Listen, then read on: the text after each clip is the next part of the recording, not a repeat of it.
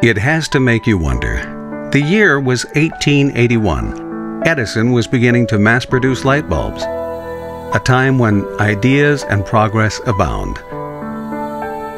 Not the least of which is what would become one of the founding schools at Western University, the beginnings of the Schulich School of Medicine and Dentistry.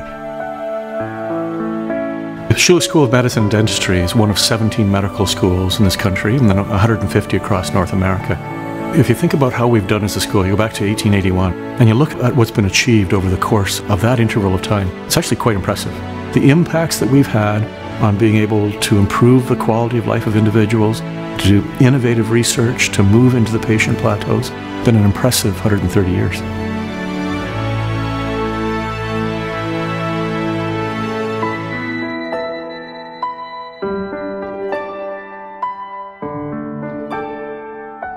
It's hard to say whether it was instilled by the school or the innate nature of the people themselves that made them want to give back.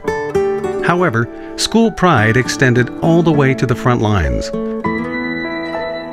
The idea of extending lives soon transformed into simply saving them. Your health is never a point insult, so to speak. It is the event that is added to by everything that you've done through your life. So it doesn't matter whether it's exercise as a child, the amount that you've read, where you were raised, what type of work you had. All of those things are going to impact. So here at the Schulich School of Medicine and Dentistry, we're really looking at that whole spectrum. We are actually also training the next generation of scientists. And they may not all be working in labs or such. They may find themselves in the business world or in law or in economics, but they've had their foundations here from us. And in today's society, we often tend to want to draw a straight line from, well, you've made this discovery, right through to, and now I can commercialize it, or I'm going to have an impact on somebody's healthcare for that. It's not that easy.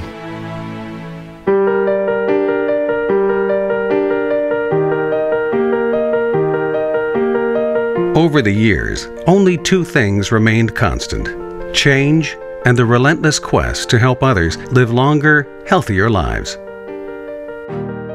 The individuals that we are bringing out in our medical schools currently are going to be the physicians that look after our population as it hits the aging crunch.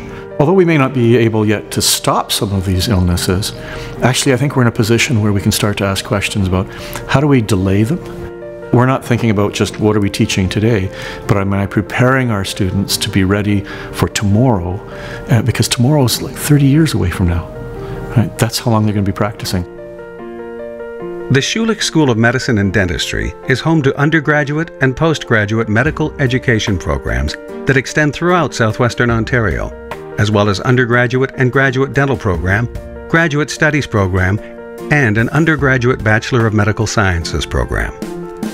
Of course, there are many contributions our students and faculty have made, such as Dr. Ian McQuinney, the father of family medicine, and Dr. Henry Barnett, whose dogged research into the effects of aspirin on stroke patients helped change the way stroke patients are treated to this very day. Think of people like Henry Barnett. Barney really was an absolute pioneer. The ability to apply absolute rigor to clinical trials for stroke intervention, and then ultimately show there's only a population of patients who benefit from surgery. That fundamentally changed the way we practice medicine. And so when you look at our faculty here, it's a world leader. We have the only PhD program in family medicine. And what Dr. McQuinney did, and really is viewed as the father of modern healthcare as it relates to family medicine, was to establish not only the College of Family Physicians, but also to say that community practice, rural practice, urban practice are all different. They're different patient populations, and you should be taught differently. Because of the closeness of relationship between faculty and residents, there is a humongous amount, really a terrific amount of mentorship that occurs. Every medical student that graduates from Western University and Schulich School of Medicine and Dentistry has had a community experience, and oftentimes a significant community experience. What people are doing outside of our faculty, the amount of time that they're dedicating and contributing to charitable organizations, to what they do nationally or internationally, the number of individuals who have traveled to other countries and worked in underserviced areas. Nobody's ever asked them to. Weber said it was something we needed to do. Integrity is something that you can't buy, but we seem to have it in spades. But maybe that's why our students do so well in this area, right? Because they see it, and people really do live those values of our school.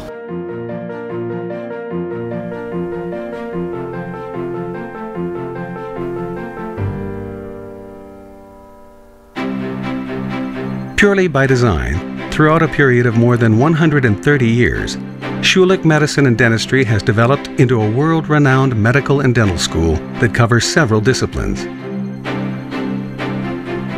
One of the things that we are really focusing on is where are we on the global platform? We talk about globalization and internationalization of everything from our students to our curriculum to our research and such.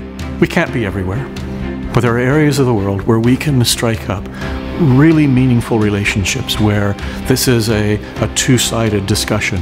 We have as much to learn about healthcare or research or environmental toxicities as we have to teach. To know that we have this expertise here, right, that we have the capacity to really change the way that healthcare is done, that's just cool, right? When you think about it, yeah, it's a pretty gifted life to be part of that and to see what's going on. After all, at the Schulich School of Medicine and Dentistry, it's all about life. From the moment it begins.